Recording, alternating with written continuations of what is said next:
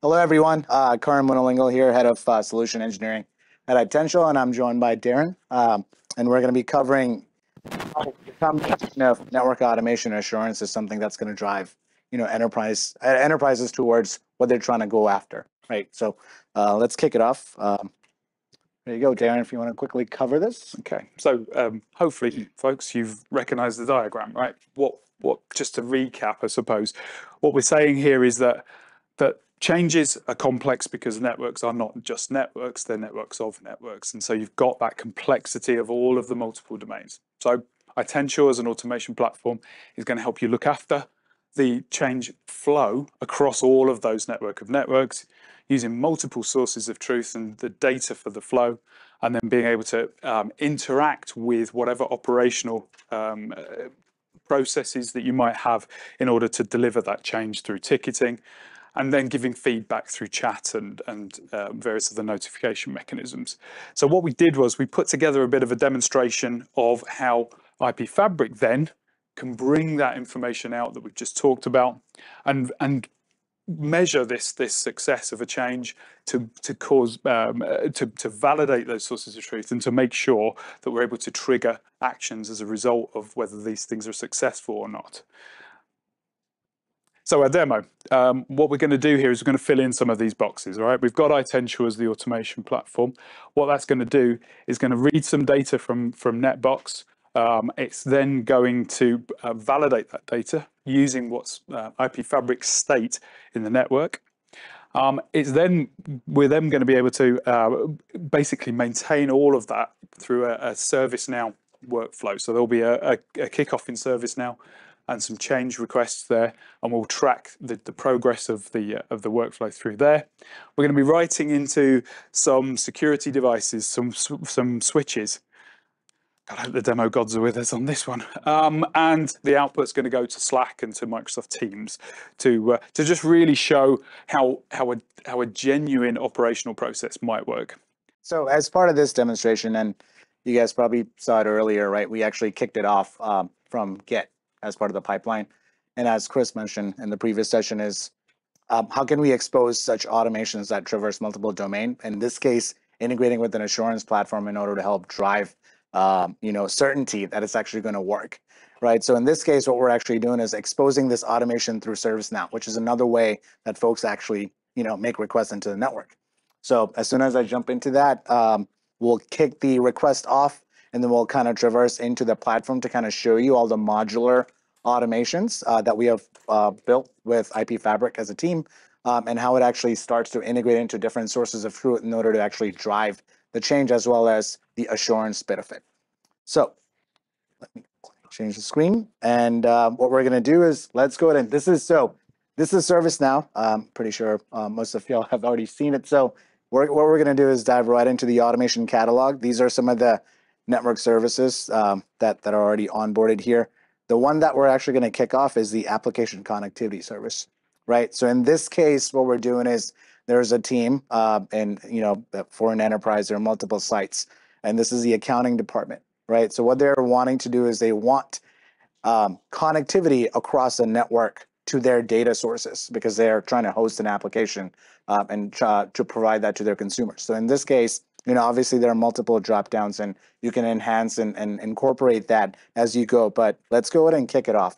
And as part of this automation, we're also going to focus on change management because that's a critical part, right? Making a change into a network is, it has consequences if you don't have approval and pre-checks and post-checks. So let's go ahead and kick this thing off. I'll go ahead and order it, and takes me to the next screen, right? So I'm still within ServiceNow.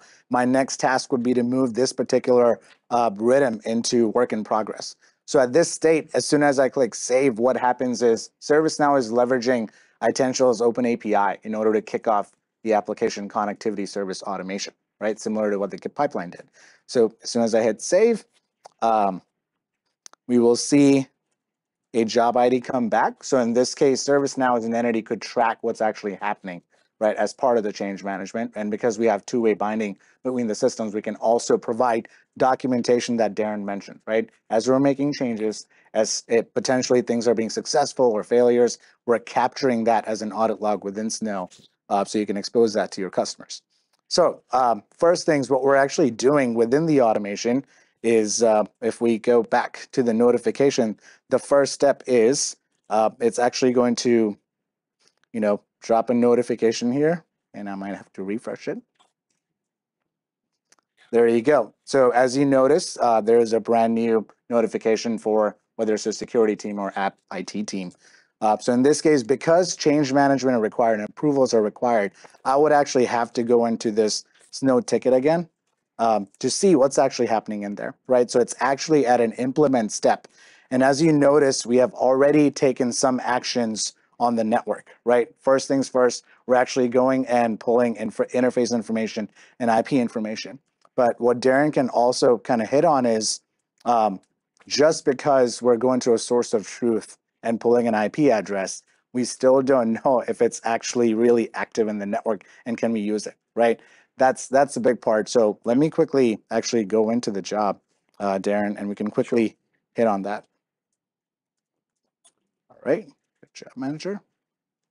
And let's take a look at what this automation looks like, right? So currently it's in the last stage, but I'll have Darren kind of explain the middle two pieces. Sure. Yeah, so this is where we're talking about this source of truth validation piece, right? So on the workflow, the task on the left-hand side there is going and fetching the next available IP address in the subnet that's allocated to that department in that location that we pulled through from ServiceNow. So it's a calling to Netbox to go and fetch that detail. But then we're just filtered through the Netbox query, or is it pulled in through ServiceNow? That is correct. So Itential is integrating into Netbox and pulling the available interface or an IP. Like, but from that ticket, how do you know which subnet? So that's the point. That is correct. The data comes from ServiceNow into the flow, and then we use that data to formulate the query into Netbox to say, go fetch the VLAN, go fetch the details. Okay. So then once we've got the response from Netbox, we can go to IP Fabric to say, actually, is that IP address actually available? We're validating the information that's in the source of truth in case something's changed, in case someone's manually allocated something and started using it. Because IP Fabric has the information about the network as it stands, we can use it in that way. So once we've gone through that process, we reserve the IP, and the tasks to the top here are the notification tasks you've already seen. Then we come in down to the next change, and this is very similar. This task is basically going to the Netbox again, this time asking for an interface on a switch in that location for us to configure. We take that information, we go again to IP Fabric and say, is that interface available? If it is, then great, we reserve it and continue. If it's not, it'll go back to Netbox and ask for the next one, having notified that it's not available. So it's all about this idea of how much you can trust that your documentation is up to date effectively, and whether you want to automatically go ahead and do that. We could have just taken all of the data from IP Fabric and pushed it into Netbox. And in some cases, you might want to do that in initial load, but in this instance, it helps to work it as part of the flow. Yep. And going into the last part, which is the there's a path lookup. I'll go through this as well, shall I? Yep. So this last segment is the verification that the change has been completed. So what we've done is we've gathered this information about IP address, we've gathered the interface information and the switch information from Netbox. We've actually executed change on the switch in question. It's a Cisco switch. We've brought the interface up. And then what we do is we go back to IP Fabric, update its snapshot, and check to see whether something that plugged into that interface with that IP address would be able to access the service that we're trying to provide connectivity for, right? So that's what's going on here. And so we've done, here's the refresh of the snapshot. Here's that path lookup. So that's the same as the path lookup that we were showing in the UI. We're now accessing over the API. And there's actually 4 different possible outcomes here. One is that it's successful, which is the route through the middle here, where it would just update the Snow ticket, close it, job done. Clearly that's not happened here because we've got some colors down the bottom, but we'll come to that in a second. These other 2 evaluations here, if you just hover over one of them, there we go. So the first one there shows whether if there's an ACL somewhere in the path that's blocking traffic from happening, this will pick it up. and this will then basically kick off another task, which in this case is an update to the ServiceNow ticket. Yeah, question about this, just between the logic right there where we're doing the path lookup. Sure. Would it be possible, I don't know where the data exists, but would it be possible to then do an actual device type check? Let's say I do access to a VLAN, I turn it up, I expect a PC, I got a phone. Yeah. Somebody plugged in the wrong thing. Yeah, yeah. I can roll back from Absolutely. So where would the device look up? That's a really good question. So when the port gets turned off, if something's connected to that port, the interface comes up. Obviously, IP Fabric has done its snapshot update, right? So IP Fabric knows what now is connected to that port, based on OUI of MAC address and if it's CDP, if it's a Cisco phone or whatever. So we'll have that information. So we could have another loop. We completely could, yeah. You could insert another check into there to say, yeah, that is what I expected it to be on there. Absolutely. Any more? Right, cool. Thanks for that, Josh. That was a good one. So the other evaluation task here in the middle is if there's a forwarding problem. So in this case, if there's no MAC address in the tables for an XTOP, or if there's no routing table entry or anything like that, this is basically the packet's never going to get where it's got to go because for some reason it's falling into a black hole. So IP Fabric's path lookup has given us all of these options. It's also given us the one that's where we've hit, which is basically there's a zone-based firewall rule in the way of the path. And so what we've done here, we've created a bit of a special. We've done the update to the Snow ticket, but now what we've done is automatically we've gone back to ServiceNow to create a request item for the security team to say, yeah, go ahead and allow us to open up the firewall rule for this additional device. So, yeah, exactly. And as you can see, right, from a business logic perspective, they're often, depending on where that change impact is happening, you might have to involve that specific team. So in this case, we're able to leverage a reusable automation to do this for the firewall team. So at this stage, this specific automation is complete. What we're going to do is quickly go back to ServiceNow, and as part of the documentation, you'll notice post application of the IP and the interface. When we ran that path lookup, as Darren mentioned, based on their path lookup, it says that the traffic cannot flow. So very quickly, I'll just click into the IP Fabric portal here, and it will actually show you this little map and highlight visually where that problem might be. And what happens is once we determine what that problem is, it actually invokes an automation back into Itential to go remediate that issue so you can move the automation forward, right? Which is to actually provide the solid connectivity that the customer is looking for. Yeah, so this just proves the point of what we were just saying. From a UI perspective, it's that same path that was done over the API. And if you just scroll it to the right there, you can see very clearly the red firewall here. We can drill into that and we can show that there's a firewall rule on there that needs to be updated and that was causing the problem. So, yep. So we go into this. Yeah, go for it. Pull it up. And there we go. So it's this firewall rule here is showing as red. And if we click through on here, you can see we're hitting this deny any rule at the bottom that's highlighted. But this rule on the line above here has a group called PCI clients, which is going to allow the devices to access this service that we're trying to get to. So this is the one that needs to be updated. Perfect. And if we go back, right, the important thing is you have to notify the team that has to make the change. So as part of the automation that we baked in, the first thing is it actually dropped notification for the firewall team. And instead of just going ahead and making that change in the firewall, I think it's critical that we enable them to follow the change management process because they might deny that change. So in this case, I'll just go ahead and click on their Snow ticket and I'm just going to close my ticket and go home. It's a security team problem.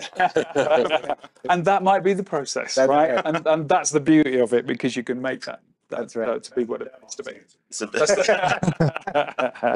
Question, can you also predefine a couple of sets of rules that are allowed by default for the changes so that you don't even have a change request? It's a standard operating procedure. Yes. And only generate an exception when there's something changed outside the predefined rules. Yes, absolutely. So Like those, adding a PCI client is a standard operating procedure. correct. Exactly. Do not even bother the Doesn't security require. team. Well, Exactly. in fact, the original version of this demonstration had exactly that. Yeah. It was create this rule, but just authorize it and let it go. Yep. But we wanted to leave this step in to show that Yep. you were able to, that the automation isn't just about automation of No. the actual elements of it. It's as much bringing people into the process and making sure that it adheres at least to the organizational approach. So, But to your point, absolutely, because various organizations have different level of criticality in the network changes. So if this one is not that critical, you just automatically run through without any intervention. Yeah. Yep. So in this case, just like we did it for the initial request, I'll just move this into work in progress. And this actually kicks off another modular automation specifically focused on adding the IP to the firewall group. So that way the connectivity actually starts flowing, right? So this is a decision that the security engineer made. And what we're going to do is go back here and take a look at the job status, log in. So you'll notice this is a brand new automation that was kicked off specifically just to make that change. And when we quickly look into it, right now it's doing a path lookup. So it has successfully provided an update, which is a documentation within the CR. And we have actually modified within the firewall and added that IP to the firewall group. So that went successful, but just because we did it, we also want to make sure that we integrate into IP Fabric to actually see, hey, have we done the right thing? Is it actually going to flow all the way through? So just on that automation task there, we previously it was a Cisco switch that we updated. This time it's a Juniper firewall, right? So it completely different configuration approach, but ultimately built into the same process. So. And you can see that, where are we? We are it's in currently delay. in delay, right? Okay, snapshot. good. So yeah, so now we've gone through this process again. We've made a change to the network. We've gone to IP Fabric and said, right, IP Fabric, go and update your snapshot, because we need to then, once that's completed, go again with the path lookup. So we're IP Fabric is in the process of, and I'm just looking across there to see it's just in the process of discovering that change. The path, yeah, the snapshot update's an interesting thing, because obviously we talked before about the fact that that the network is a network of networks. You've got all of these devices, and you need to understand what's going with all the devices to see if the flow is going to work end to end. So when you update a snapshot with one device, you need to make sure that everything around it is accepts that a change has been made. So that change doesn't impact one device; it impacts the things around it as well. So what we have to do is gather the data and then run the calculations in order to make sure that we're accurately modeling the behavior. Yep. So Is there a way to go back and sort of walk through historical snapshots? Yeah. See So in IP frame Fabric, ranges? yeah. So in IP Fabric, what's happened along the way here is as you create a new snapshot, you can compare it with the last one, with the last one, with the last one. So typically, the way you would handle snapshots in IP Fabric, you would schedule them to happen every day, 3 times, 4 times a day, whatever works for the customer. But then, as part of the change process, you can do partial snapshots, complete snapshots on an ad hoc basis. So you'd use it in exactly this way, right? Validating change as you go, but also to see what the changes have been over time and do that comparison that we saw before. So in this case, it has successfully gone through. Okay, good. So I'll just go ahead and refresh this so that we can actually see which path it took. So as you notice this time around, from an evaluation perspective, it passed the business rule of success, right? So it actually did the path lookup, leveraging the APIs, and it has taken this path, which was our success path, and it has successfully closed the ticket. The first time around, it ran into the zone firewall issue, and because we have proactively, based on the feedback from the assurance platform, we made the change, redid the lookup, it has successfully closed it out. So if I now go back to the original ticket, to change request, and take a look at the notes. Just scroll up it to just check on the status there. I think it closed, hadn't it successfully closed it. So, when you talk about change management, instead of someone having to swivel chair on a successful change or disapproved change, we're also making sure we're leveraging APIs across the stack to do that proactively. And as you can see, we have a notification here that says the traffic is flowing as per the request. So if I click into the IP Fabric portal again, it's going to re-bring up that end-to-end path. And this time around, we're going to see that it's green. I love your confidence. There But he's you go. right, of course. Yeah. So, And if you can open it up the details, and Yep. we can actually show the. so There we go. as you So noted, showing green, showing that it's permitted, and if we click Yep. through, you can see now we've hit 13 that permit items. www rule. Yep. Here's our item, and if you scroll to the end Yep. of the list, add the last this is the one that we've just added in.